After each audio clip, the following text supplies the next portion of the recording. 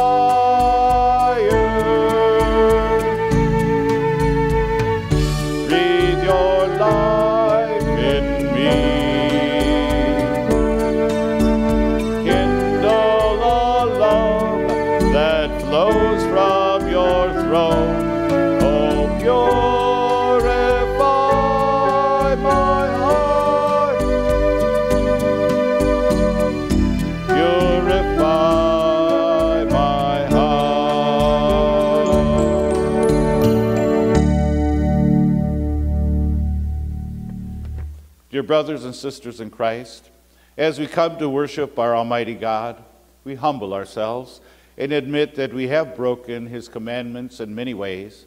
Let us confess our sins to God our Father, asking Him in the name of our Lord Jesus Christ to grant us forgiveness. We pray, most merciful God, we confess to you all our sins and iniquities with which we have offended you in our thinking, in our speaking, and in our doing. Too often we have ignored the work of the Holy Spirit in our hearts. We have failed to listen to your word. We seek your forgiveness. For the sake of Jesus Christ, have mercy on us, poor sinners.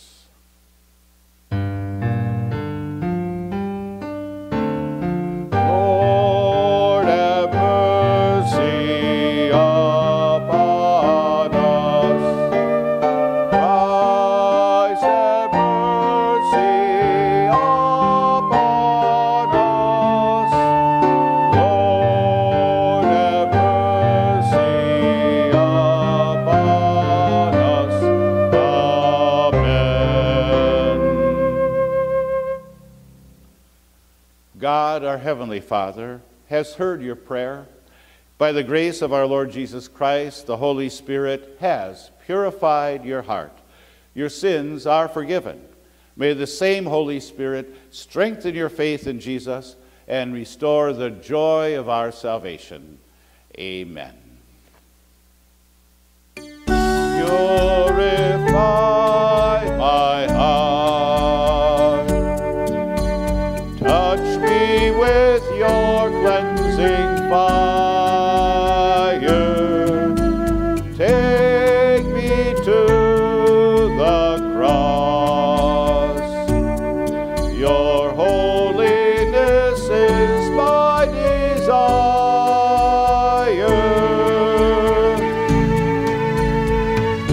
Breathe your life in me. Kindle a love that flows from your throne. Oh, purify my heart.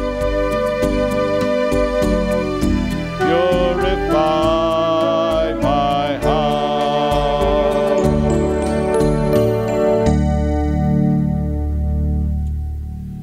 Let us join our hearts and voices in the prayer of the day for the second Sunday of Lent. And we pray, Almighty God, you see that we have no power to defend ourselves. Guard and keep us both outwardly and inwardly from all adversities that may happen to the body and from all evil thoughts that may assault and hurt the soul. Through Jesus Christ, your Son, our Lord, who lives and reigns with you and the Holy Spirit, one God, now and forever. Amen. Please be seated. We turn to the Word of God for this week. The Old Testament lesson for the second Sunday of Lent is taken from Moses' book of Numbers, chapter 21. Just to set the scene a little bit, it's almost time to go into the promised land. The 40 years of wandering in the wilderness are almost done. And the Lord gave them a victory, and they figured they could just march right up into the promised land, but instead he led them in the opposite direction, and the people didn't like it.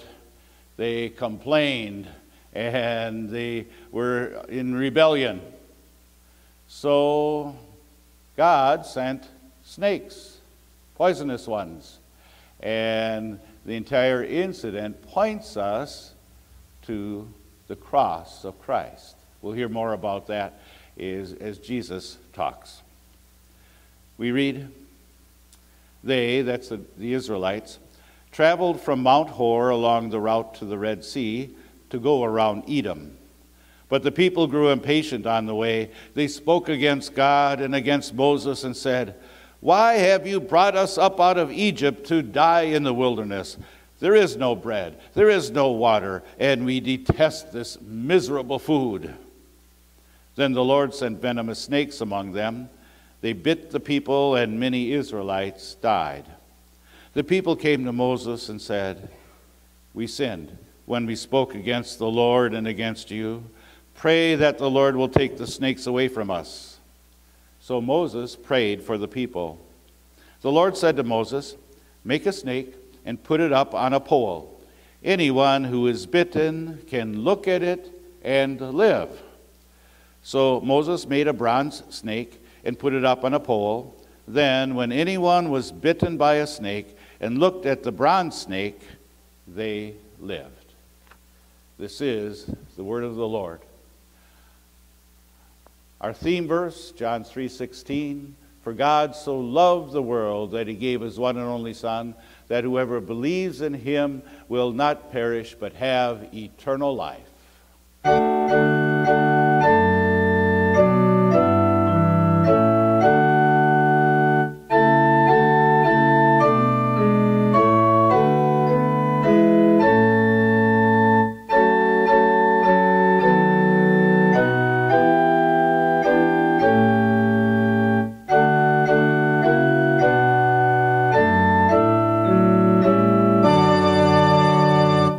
God loved the world so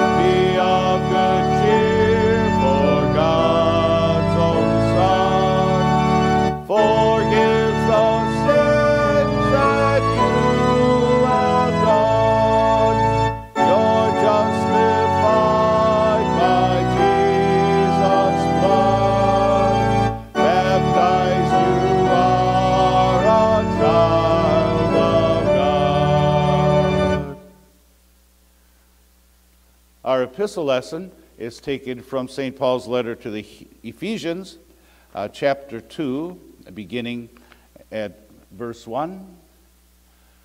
St. Paul reviews the grace and love of God and our desperate need of it. We all were, once you could say, bitten with snake bites that were venomous. We all have a sinful nature, and we all were dead in that sin, as Paul says. But God has rescued us. He has brought us to faith. It's all by His grace. So Paul writes, "As for you, you were dead in your transgressions and sins, in which you used to live when you followed the ways of this world and of the ruler of the kingdom of the air, the Spirit who is now at work in those who are disobedient. All of us also lived among them at one time, gratifying the cravings of our flesh and following its desires and thoughts. Like the rest, we were by nature deserving of wrath. But because of His great love for us, God, who is rich in mercy, made us alive with Christ, even when we were dead in transgressions. It is by grace you have been saved. And God raised us up with Christ and seated us with Him in the heavenly realms in Christ Jesus, in order that in the coming ages He might show the incomparable riches of His grace, expressed in His kindness to us in Christ Jesus. For it is by grace you have been saved, through faith, and this not from yourselves, it is the gift of God, not by works, so that no one can boast. For we are God's handiwork, created in Christ Jesus to do good works, which God prepared in advance for us to do." This is the word of our Savior. And so let us rise and confess our faith in the triune God with the words of the Apostles' Creed. So we confess, "I believe in God, the Father Almighty, maker of heaven and earth. I believe in Jesus Christ, His only Son, our Lord, who was conceived by the Holy Spirit, born of the Virgin Mary, suffered under Pontius Pilate, was crucified, died, and was buried. He descended into hell. The third day He rose again from the dead. He ascended into heaven and is seated at the right hand of God the Father Almighty. From there He will come to judge the living and the dead.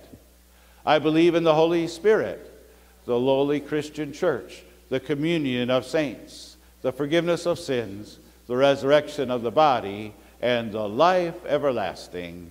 Amen." Please be seated for our sermon hymn, "To God Be the Glory."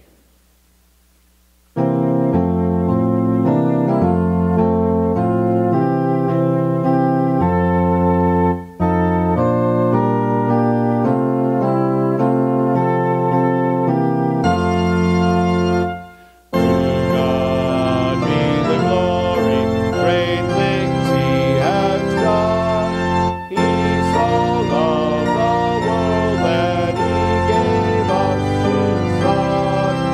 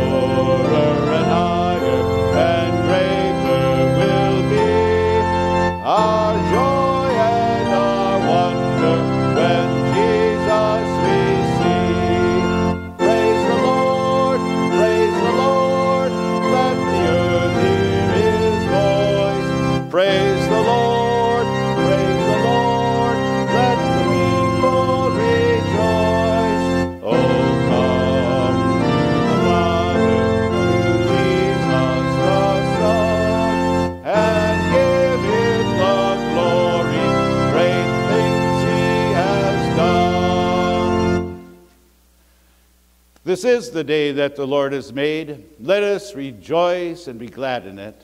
Amen. The Word of God is our gospel lesson for this week, and it's taken from John chapter 3, verses 1 to 17.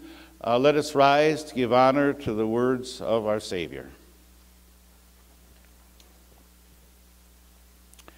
Now there was a Pharisee, a man named Nicodemus, who was a member of the Jewish ruling council. He came to Jesus at night and said, "Rabbi, we know that you are a teacher who has come from God, for no one could perform the miraculous signs you are doing if God were not with him." Jesus replied, "Very truly I tell you, no one can see the kingdom of God unless they are born again." "How can someone be born when they are old?" Nicodemus asked. "Surely they cannot enter a second time into their mother's womb to be born." Jesus answered, "Very truly I tell you, no one can enter the kingdom of God unless they are born of water and the Spirit. Flesh gives birth to flesh, but the Spirit gives birth to spirit. You should not be surprised at me saying, 'You must be born again.' The wind blows wherever it pleases. You hear its sound, but you cannot tell where it comes from or where it is going. So it is with everyone born of the Spirit." "How can this be?" Nicodemus asked. "You are Israel's teacher," said Jesus, "and do you not understand these things? Very truly I tell you, we speak of what we know, and we testify to what we have seen, but still you people do not accept our testimony. I have spoken to you of earthly things, and you do not believe. How then will you believe if I speak of heavenly things? No one has ever gone into heaven except the one who came from heaven, the Son of Man. Just as Moses lifted up the snake in the wilderness, so the Son of Man must be lifted up, that everyone who believes may have eternal life in him. For God so loved the world that he gave his one and only Son, that whoever believes in him shall not perish, but have eternal life. For God did not send his Son into the world to condemn the world, but to save the world through him." This is the word, and may the words of my mouth and the meditation of our hearts be acceptable in your sight, O Lord, our rock and our Redeemer. Amen. Please be seated.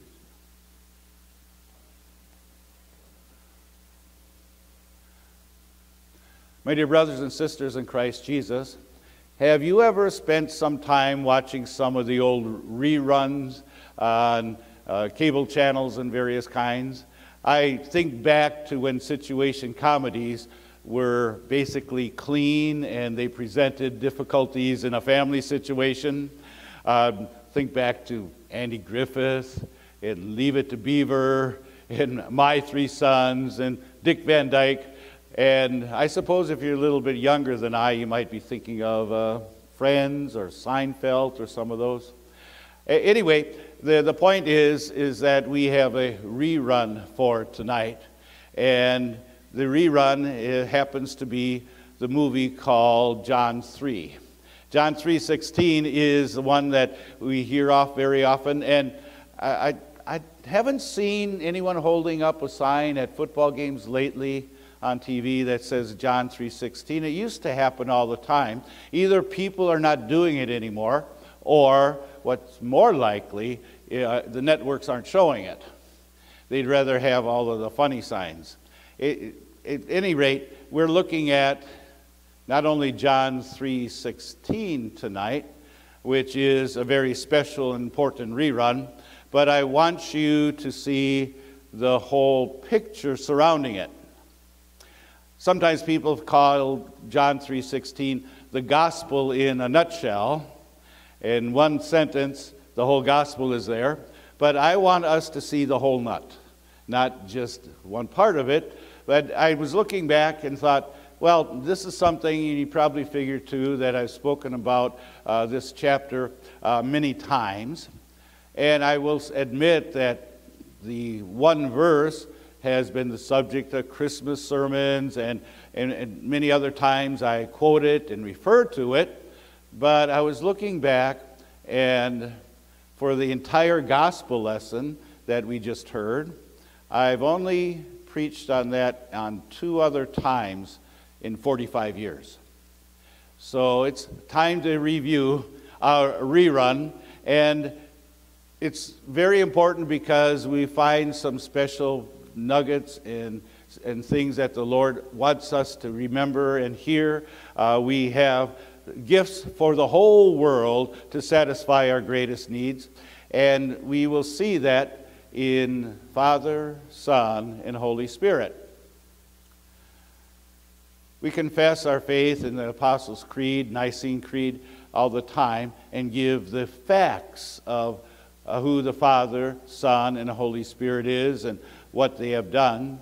But Jesus is trying to reach all of our hearts, not just recite a creed. And so when we look at what he teaches a man named Nicodemus, we see something that can touch our hearts and not just have a bunch of facts that we have memorized in our heads. So we see God's gifts for the world, and the first and greatest gift of all is that the Father gave his Son. I want you to observe, as we take apart our gospel lesson, a rerun called Nick at Night. You might have heard of that, but we have Nicodemus is his full name, and he comes to Jesus at night. So that's our rerun from the gospel, Nick at night. And why did Nicodemus come in the middle of the night? Well, he was one of the prime leaders of the religious group called the Pharisees. Jesus calls him the teacher of Israel. He knew his word of God. He had studied the Bible a lot, but he had questions. What was Jesus all about? Who is he anyway?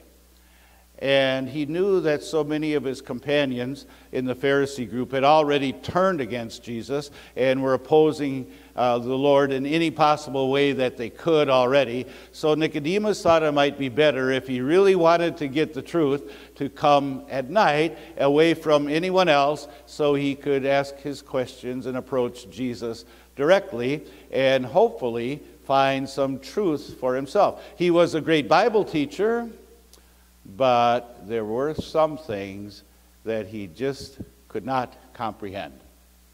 And so we hear the beginning of the interview.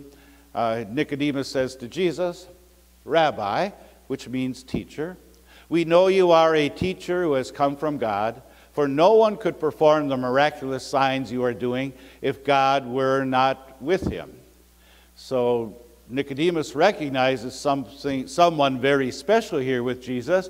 He had to have come from God. Not only is he teaching great wisdom, but he is backed it up by many, many miraculous signs, miracles, good miracles, helpful miracles. And so Nicodemus concluded this man has to have come from God, and he wants to find out more.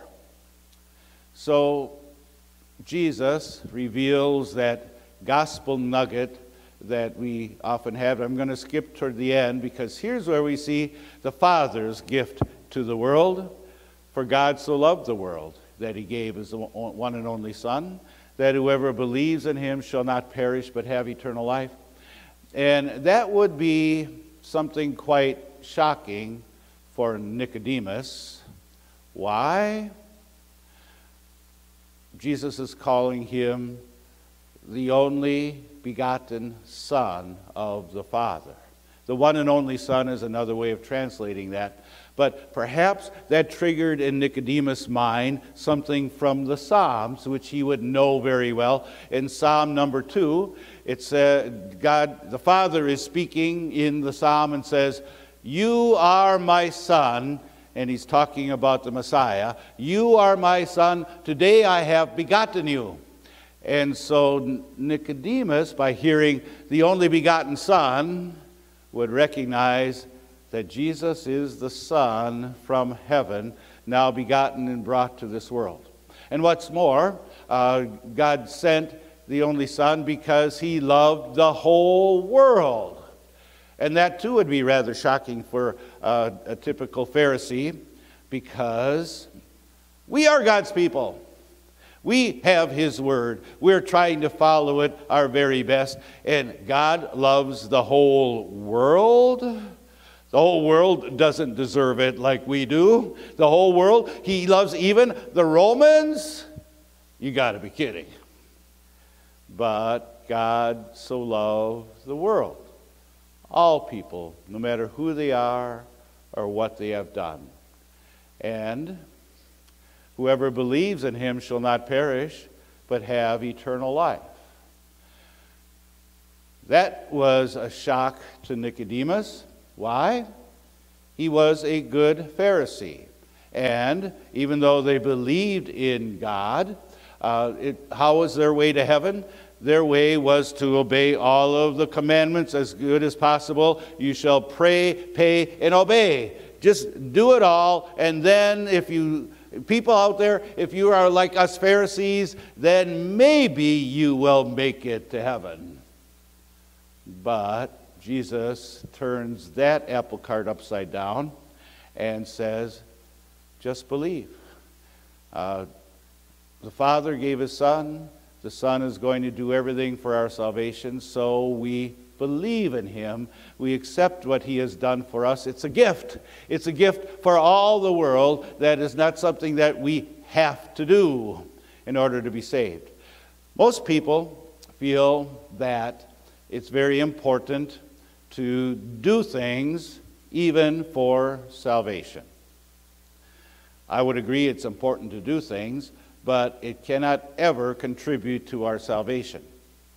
There was a baking company once that had put together cake mix in a box, and all you had to do was add water and stir it up and bake it, and everything would be just great, but it failed. No one wanted to buy it. Why? Just add water? That can't be a very good cake. And so they added other ingredients to make people feel better. You got to add oil and egg and a few other things to make this cake just work just fine. And then people thought, yes, that's got to be a good cake. It's got some good ingredients in it. And so very often people in their minds think, yes, Jesus is my Savior, but I've got to add all the rest of the ingredients so that I might be saved. Just believe in him? I've got to contribute more to my salvation, don't I? And God says, no. Matter of fact, Jesus has done it all. And that's why we see our next gift for all the world, that the Son gave his life. So that we might have faith, and so that we might have life by faith alone, Jesus used the example of what God did for the Israelites in the desert. Do you remember what I just had read? The people were complaining, didn't like how God was leading them. It was just the opposite direction, the way they wanted to go. They were complaining against God, it says, and against Moses, and they were just totally upset. They didn't like what God was doing. So they soon found out that God's anger is a worse thing than going in the wrong direction. The venomous snakes came, they were bitten, some of the people died, and as God instructed Moses to make a bronze snake, put it on a pole, and when they would look at it, Jesus says, just as Moses lifted up the snake in the desert, so the Son of Man must be lifted up, that everyone who believes in him may have eternal life. That's exactly what had happened back in the Old Testament. I doubt if Moses had a clue that as he was making this snake and putting up on a pole, that it was a beautiful picture of Jesus. Yes, when the people were bitten, they could look at it and live for this earthly life.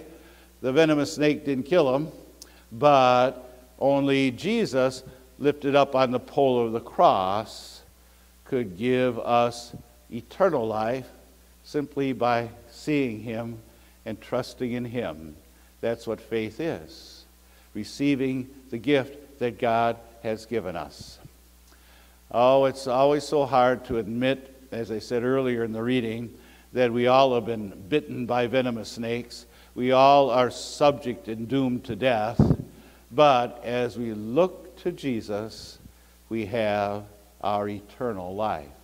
And that's the gift for all the world. Jesus sacrificed himself to pay for every sin that has ever been committed.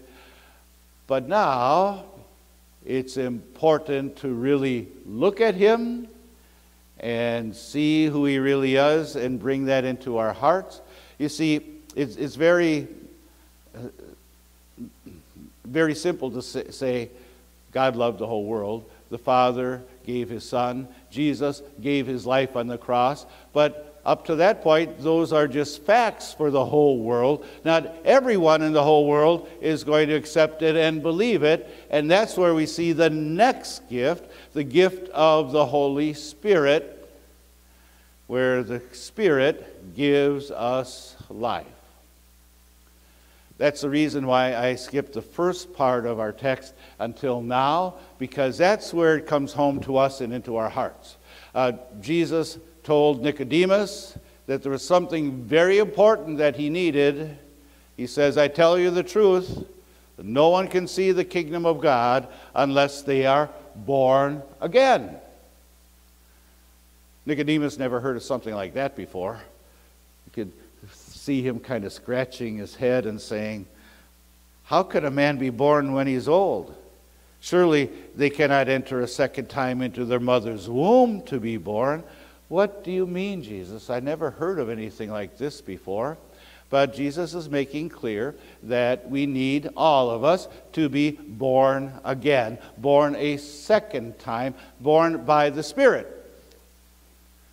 Sometimes people in our world today in the Christian circles talk about being a born-again Christian. And I suppose what they mean by that is, I'm a Christian, I'm a born-again Christian, I really have the Spirit in my heart, I'm a committed Christian, I'm doing my very best to follow the Lord, not like some of those other Christians out there that seem to be going through the motions and just saying it. Well, guess what? Unless you're born again, you can't enter the kingdom of God. Every Christian is a born-again Christian, not just some. We all need that second birth. And what in the world is he talking about? Jesus explains further, I tell you the truth, no one can enter the kingdom of God unless they're born of water and the Spirit, capital S. Flesh gives birth to flesh. That's when we celebrate our birthday. And the Spirit gives birth to spirit. That's our living spirit on the inside. The Holy Spirit is the one who gives us the gift of a new life. And so we are born again, what? Of water and the Spirit. Jesus doesn't use the word, but there's only one thing that fits that criteria. It's our baptisms. There we have the Holy Spirit giving faith or strengthening faith to anyone who is baptized. The water is symbolic of washing away all of our sins, and the Holy Spirit comes to us and gives us a new life. And certainly that's why we baptize our little ones too, because even though they can't comprehend anything, the Holy Spirit can certainly come to a person of any age, even a little one, and give them the new life in Christ. So that's why Jesus makes it so important to say, you want to enter the kingdom of God, you need to be born again in holy baptism, born of water and the Spirit. That is what the Lord is providing us through the work of the Holy Spirit. You see, you can have all the facts in your head, but unless the Spirit comes to us through his means, whether it's the Word of God or holy baptism, we will not have a new life. It's all by God's grace. So, What are we going to do with this? How does that impact our life? God has given us many gifts for our salvation. Are we going to just simply say, that's good, thank you, God, and just go on our way and do whatever we want? Imagine a young man is looking for a wife, and he wants someone who will cook the meals and take care of the house and treat him with affection and kindness, but he doesn't listen to what she has to say. He ridicules and belittles her in public. Does he really love that person? I don't think so. Or take a teenager. The teenager wants money, the keys to the car, freedom to do what he wants. But you expect me to obey the rules of this household? That's ridiculous. Does he really love anyone in the family? I don't think so. Let's apply that to the Christian family. If we want all of what God is giving to us for free as a gift and say, well, that's no big deal, I'm going to just do what I want, that certainly does not compute, does it? Are we showing love back at all? Well, of course we will. We love because He first loved us. He gave us His wonderful gifts. The Father gave His Son. The Son gave His life. The Holy Spirit brings life into our hearts. How can we not respond as part of this wonderful and special family? And so we will do the things that God wants. In the epistle lesson, we heard about how God has created us by His handiwork to perform good deeds. St. Paul talks about all of that. He said in Romans 12, in view of God's mercy, by His mercy and grace, you received everything you really need. Offer your bodies as a living sacrifice, holy and pleasing to God. This is your true and proper worship. So in response to God's gifts, we do more than say a thank you prayer. That's good, but that's only a start. We offer our bodies as a living sacrifice, not like the animal dead sacrifices, but we have life, and we want to put it into action to show our love for all that God has given us, and that is our true and proper worship. So all the opportunities we might have to serve the Lord, I can think of so many things that we want to do together as a congregation. I can think of many things that you want to do for your family or for other people around you. Certainly, we have the opportunity to receive God's gifts and share them back. One of the things for our mission statement is the word shine. After we arose in faith and are energized, then we want to shine, and we encourage everyone to do at least one thing for the Lord in our congregation. We're working real hard right now, too, in getting our teens more and more involved with things for our congregation. Pick out one thing if you aren't already doing some already, and see how you can show God's love in return in all that you do. By the way, that's what Nicodemus did. What is the end of his story in the Bible? Nicodemus went to Pilate after Jesus had died, along with Joseph of Arimathea. Both of them were on the Sanhedrin, the Council of 70, who were earthly responsible for Jesus' death. But these two no longer stayed in hiding. They truly had believed that Jesus was the Savior and Messiah. So they stepped up at that critical moment, asked Pilate for his body, and Nicodemus spent a small fortune on 75 pounds of myrrh and aloes with which to wrap Jesus' body as they buried him in Joseph's new tomb. Nicodemus was willing to sacrifice not just money, but I'm sure he sacrificed his position in the leading council, but that didn't matter. He was going to follow the Lord who had died for him, and in just 3 days he would see the victory as he rose from the dead. May all of us who know all those facts from the Creed and the Bible put them into practice in our lives. Amen. And the peace of God, which surpasses all understanding, shall keep your hearts and minds through faith in Christ Jesus. Amen. And let us sing, "Worthy is the Lamb." You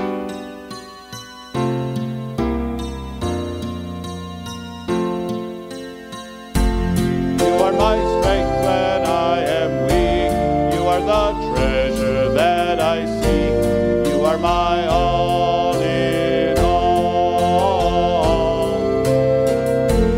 Seeking you as a precious jewel, Lord, to give up might be a fool. You are my all in all. Jesus, Lamb of God, worthy is your name. Jesus, Lamb of God, worthy is your name. Taking my sin, my cross, my shame, rising again, I bless your name. You are my all in all. When I fall down, you pick me up. When I am dry, you fill my cup. You are my all in all. Jesus, Lamb of God, worthy is your name. Jesus, Lamb of God, worthy is your name. Let us rise for prayer.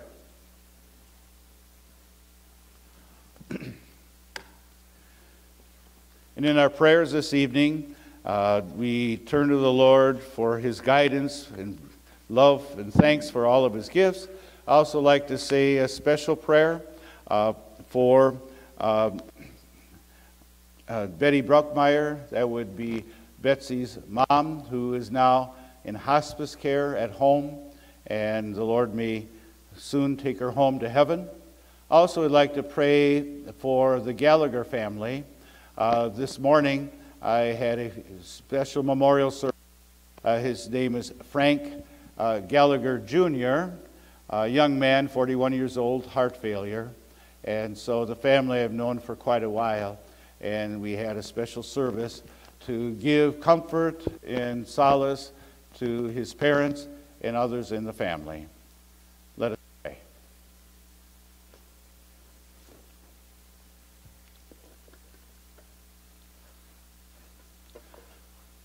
Heavenly Father, you loved the world and gave your Son to liberate us from sin and death by his obedient death on the cross.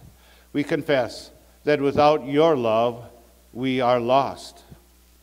Lord of the church, we thank you for the treasure of the gospel. By your Holy Spirit, keep our eyes fixed on Jesus, the author and perfecter of our faith.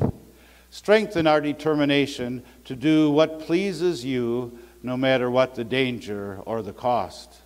Let us pray for those who carry a cross in the name of Christ and face ridicule and persecution for the sake of the kingdom, missionaries and chaplains, young people who stand up for what is right in the face of pressure to do what is wrong, and all who pay a high price for their faith and their values as Christians. By your Spirit, O Lord, grant us strength, patience, and endurance. We pray for those who carry heavy burdens in life, the sick and the chronically ill, the depressed and the lonely, those torn by conflict and personal relationships, those victimized by war and injustice, and all who face the terrors of life with a heavy heart. Grant them peace, O Lord, and in your mercy, grant them a strong faith. We thank you for all of the people on our prayer list who are recovering from many difficulties. We see your hand of answer and healing for so many. But at this point, we pray especially for Betty Brokemeyer. It seems, O Lord, that you might be guiding her to her heavenly home soon. So keep her strong in the faith, even as her body weakens, and assure and comfort her family as well. And give that same strength and comfort to the Gallagher family as they had an unexpected goodbye to their oldest son. Continue to bless them and guide them, because, Lord Jesus, as you promised, you are the resurrection and the life, and whoever lives and believes in you will never die. Assure us of a heavenly home for all who believe in you, that we might live forever in your grace. All these things we pray in your name, and also join in the prayer that you taught us. Our Father, who art in heaven, hallowed be thy name. Thy kingdom come, thy will be done on earth as it is in heaven. Give us this day our daily bread, and forgive us our trespasses, as we forgive those who trespass against us. And lead us not into temptation, but deliver us from evil. For thine is the kingdom, and the power, and the glory, forever and ever. Amen. Receive the blessing of God's name. The Lord bless you and keep you. The Lord make his face shine on you and be gracious to you. The Lord look on you with favor and give you his peace. Amen.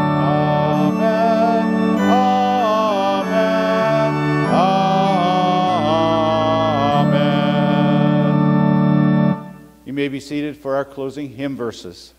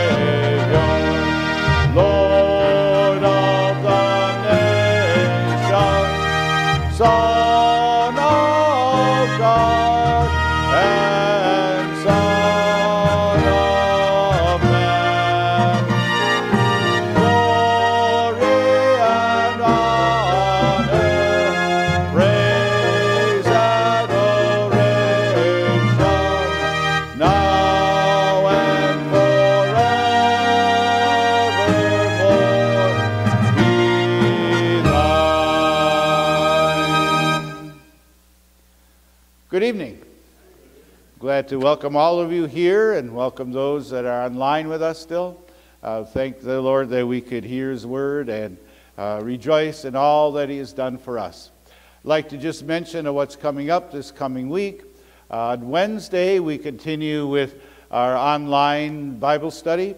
First of all, the Passion history as we go through the events of Jesus' passion or suffering for us. And then the tie-in with that with the life of Abraham.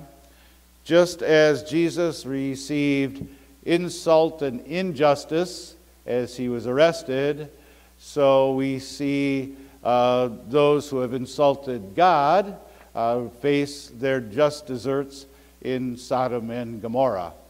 Chapter 19 of Genesis will be our study from the life of Abraham. And then we continue with our greatest needs. Next week, it's water for the thirsty.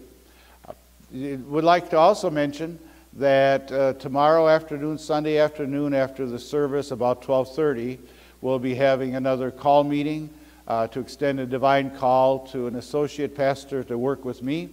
I think all of you know that the most recent call was return, and so we will try again with God's help and blessing.